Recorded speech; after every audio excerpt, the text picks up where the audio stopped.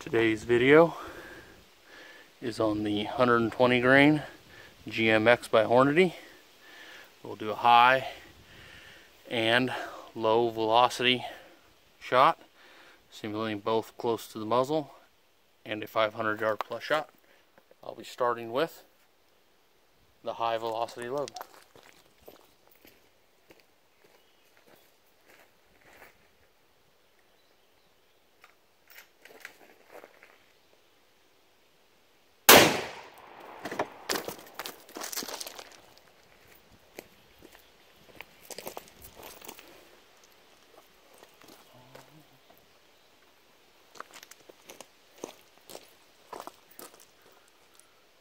We did capture that bullet.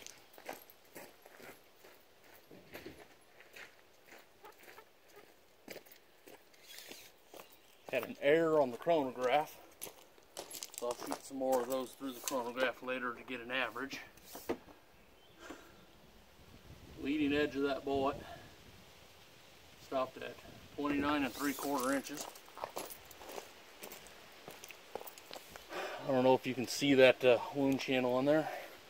I'm going to bring things around to the other side where it's a little more visible. But it looks darn good. That mushrooming started within the first 1/4 inch. You have your large mushroom at 1 inch to approximately the 14 inch. You have little bits of permanent wound cavity carrying to the 26.5 inch mark, with that leading edge at roughly 23 3/4. That large permanent wound cavity is 4.5 inches. I'd say overall, I'm pleased with that. I'm going to pull this bullet so nothing happens to it with my next shot.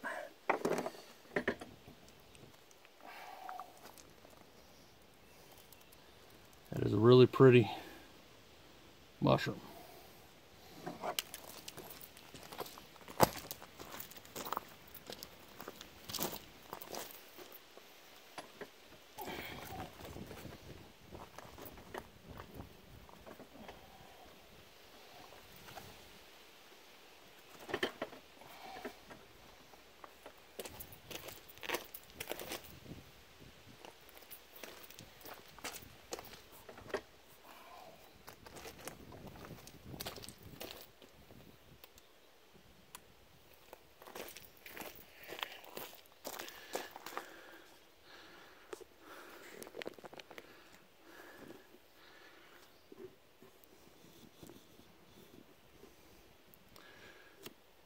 Next shot will be a reduced load.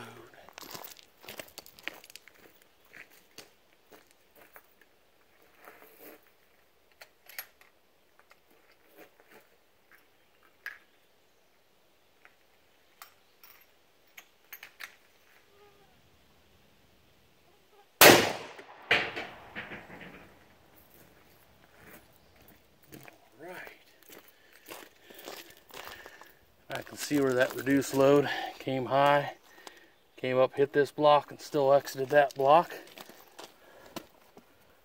Let's get some measurements on this, and I'll shoot a couple more times trying to catch one. You started mushrooming at the 3/4 inch mark. At the 1.5 inch mark, you got your large permanent wound cavity carrying to just past the 14 inch mark. Exited that block 22.5 inches. A large portion of that permanent wound cavity, roughly 3 3/4 inches. Overall, did pretty well. I'm going to try to shoot another one so I can capture one of these bullets.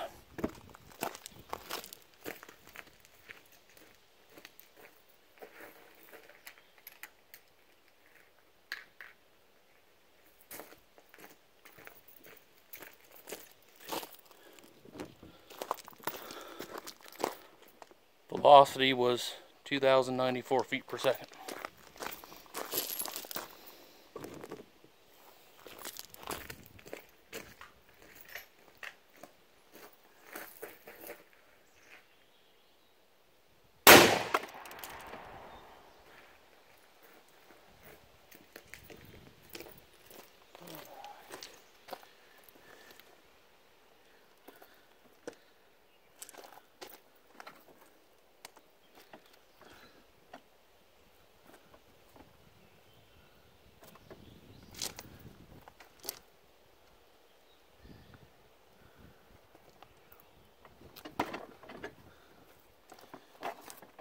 bullet veered up as well. Went only a little bit into that block and must have went flying back somewhere. I'm going to try setting this guy a little differently to see if we can't still catch one.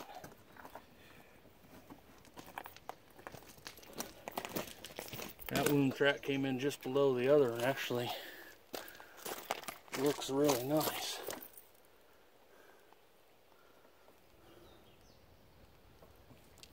We'll try again.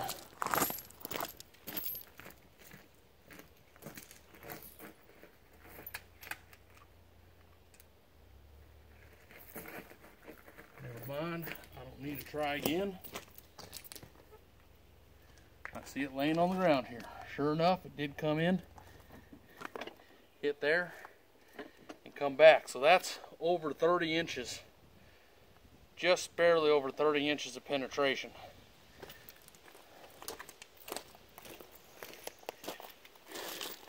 Great mushroom, great wound cavity. I'm going to shoot some more of the high velocity loads just so the chronograph will read one.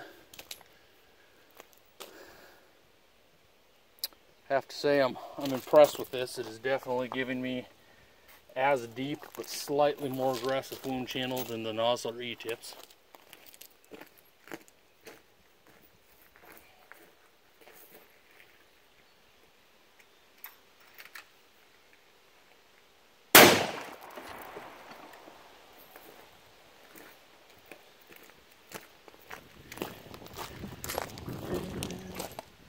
We did catch that bullet.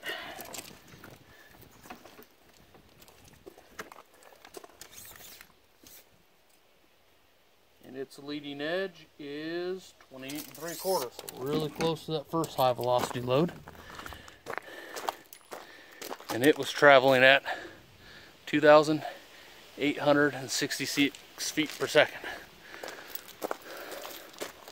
So overall, I have to say I'm pleased with them. They perform just a little bit better than the nozzle E-tips, but an extremely similar bullet.